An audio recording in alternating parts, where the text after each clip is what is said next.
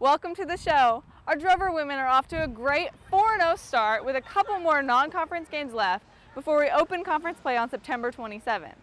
We've got a 3-year starter on the show to talk about the season.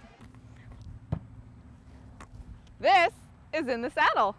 Ladies and gentlemen, let's get ready to rumble!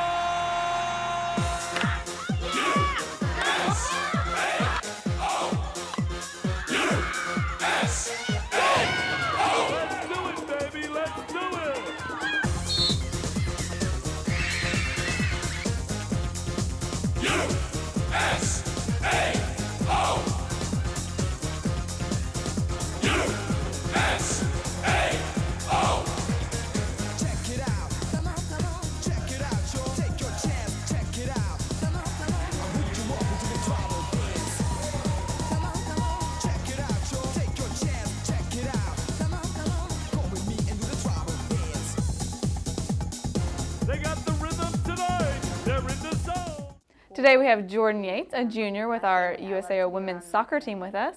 Thanks for being on the show, Jordyn. Thank you for having me.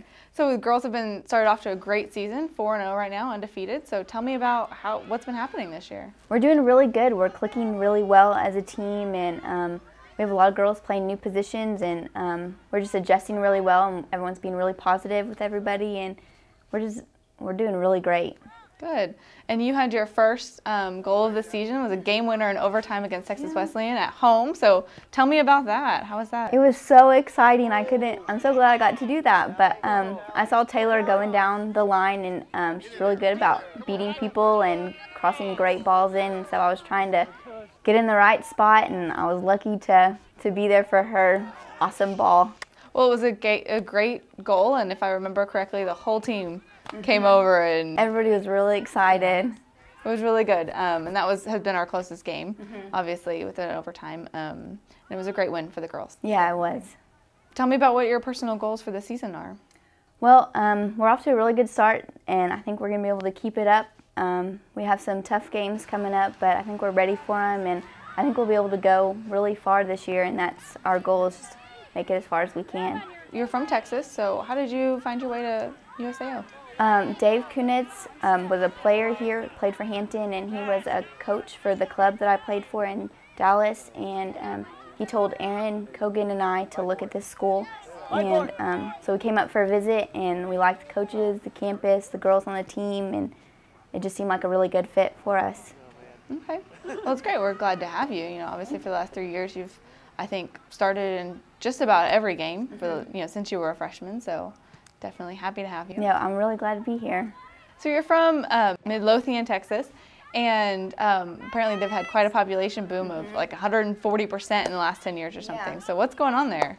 Well, pretty much it was just like land everywhere, and they started building houses, and it's a little town, so I think people kind of like that idea, and it's a really great school system, and people just started coming, and lots of houses have land, so you get a house plus an acre, a couple acres, and it's really nice out there. Okay.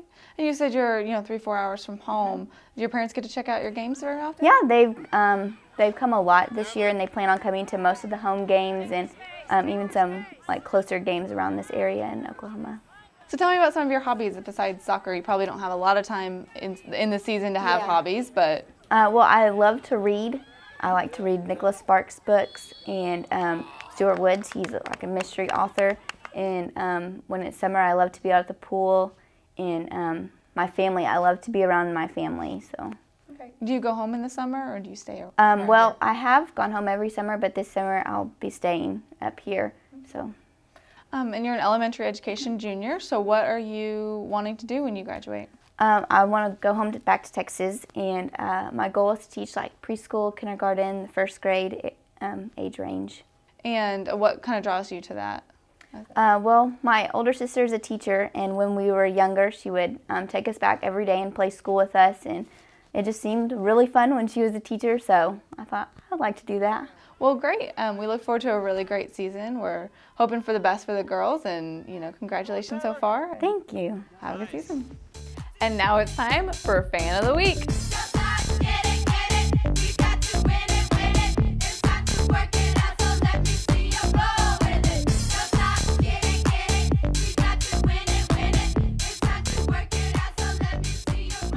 Each week we pick our fan of the week, who wins an awesome t-shirt and is recognized on our show and on Facebook. Last week's fan was soccer parent Les Andrews. Again, congratulations to you. And this week's fan of the week is Judy Jackson. Congratulations, Judy.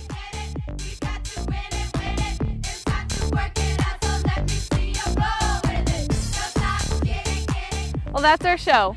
We'll see you out here at Drover Pitch on September 27th for some great Senior Athletic Conference ball. And of course, next time on In the Saddle. You got to get